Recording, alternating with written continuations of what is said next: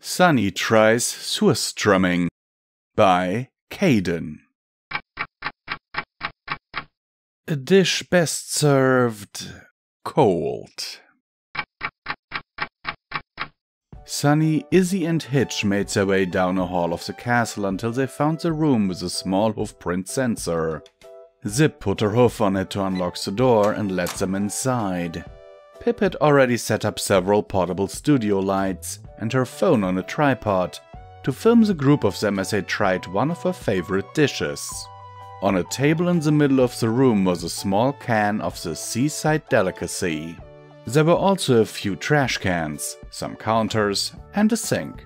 The room looked like a small break room and kitchen for the castle's serving staff. Hey Pip! Sunny smiled as she walked into the room.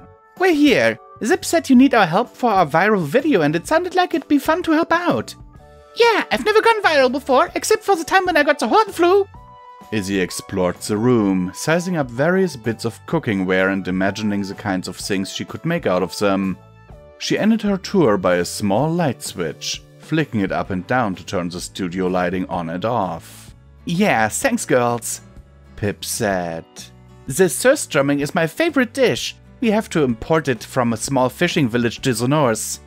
Hitch went over to the can, reading the label on the side. I've done a bit of fishing myself, but I've never heard of this before.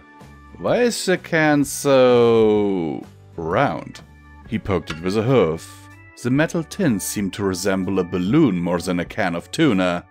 It's supposed to be like that, on account of the fermentation, Zip explained. Well, we're all here and I think we're just about ready. Feel free to take a seat near the table. The painting tape on the ground will mark out the edges of what the camera can see, so try to stay inside the lines and just react. Pip bit her lip to stifle a laugh. Normally.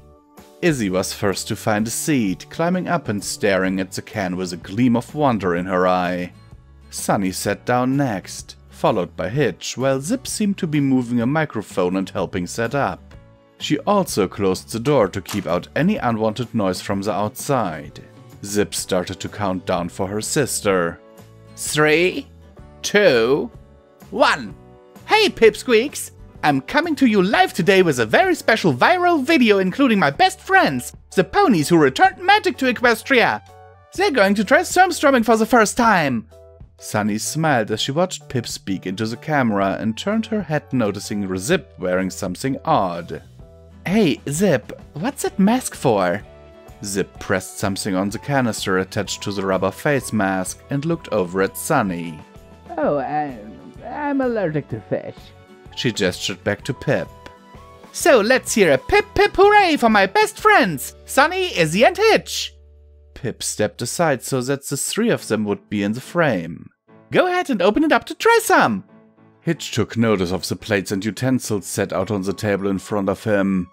There was also a can opener, which he picked up and tried to figure out the best way to open the can. It had no pull tab or markings. He'd probably have to saw through the can the old-fashioned way with a small hooked blade on the edge of the can opener. Before he could open the can, Izzy volunteered. Don't worry, Pony, I've got this! Izzy hit the edge of the can with a hoof, causing it to bounce up into the air. She began poking into it with her horn, jumped out of her chair and continued to juggle it in midair.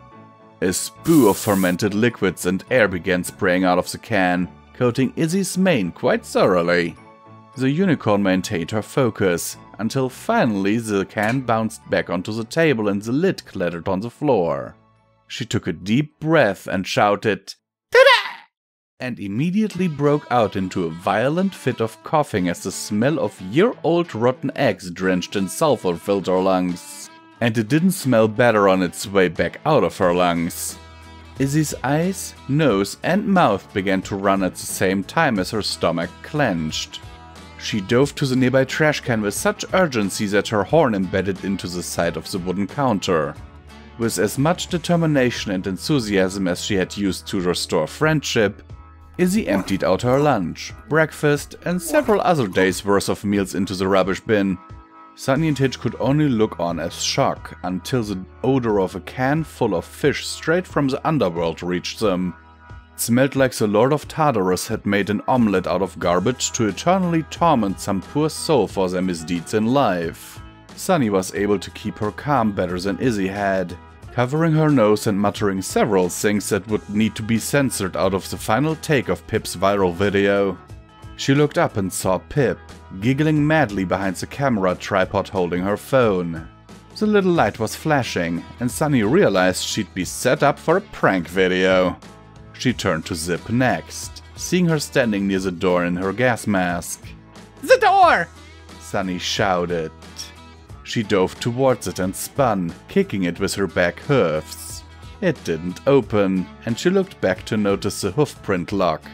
Only Zip or Pip could open it, and she doubted they'd be in a cooperative mood. Sunny decided to make Pip more helpful, smirking over at the white Pegasus and bearing down on her. Oh, Zip! Why don't you let me borrow that mask? Zip flared her wings to take off and leap across the room, but Sunny had been ready to pounce.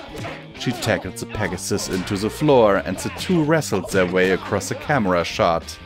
Zip fought valiantly to keep her hoofs away from the straps of the gas mask, but Sunny was able to hook one under and tear it off. She had expected Zip to open the door to make her own escape. Instead, Zip's stomach began to rumble and it sounded like she was about to lose her lunch too. The Pegasus took to the air, diving into a small window placed near the ceiling to serve as an exhaust for the kitchen's stove.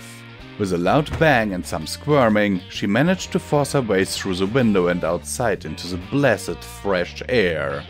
Sunny grumbled to herself as she put the gas mask on and took a few deep breaths, resisting the urge to choke until it could filter out the stench. Izzy was trying to pull her horn free and shouting for help. It's in my mane! It's everywhere! It's a horror! It's a horror! As soon as she managed to pull free, she dove for the sink and tried to wash the Surströmming out of her hair.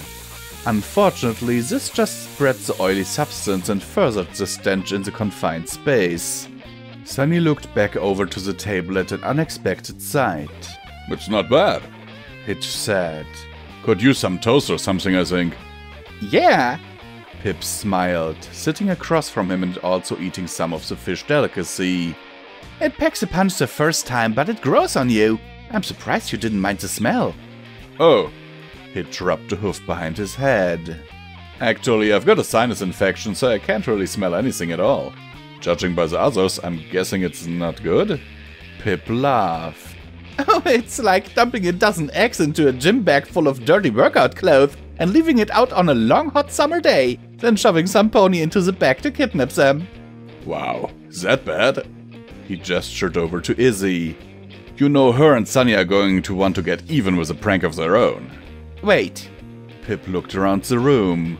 Where's Sunny? Against the wall below the window, several bits of furniture and a set of shelves had been stacked up. The window was open and Sunny was nowhere in sight. Zip trotted into her room in the castle suites, chuckling to herself as she recalled the horrors of the Surströmming.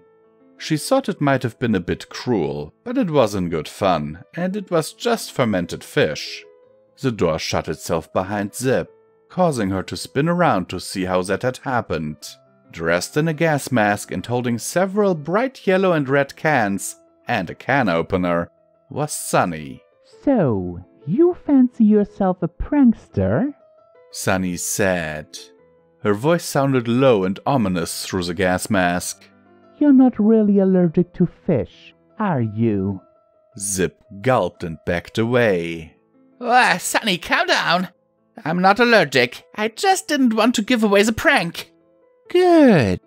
Then you won't mind if I do this. She dropped the cans to the ground and raised the can opener up in her hoof. No, Sunny! Not in my bedroom! Zip shouted in horror. And Sunny began stabbing several of the cans open.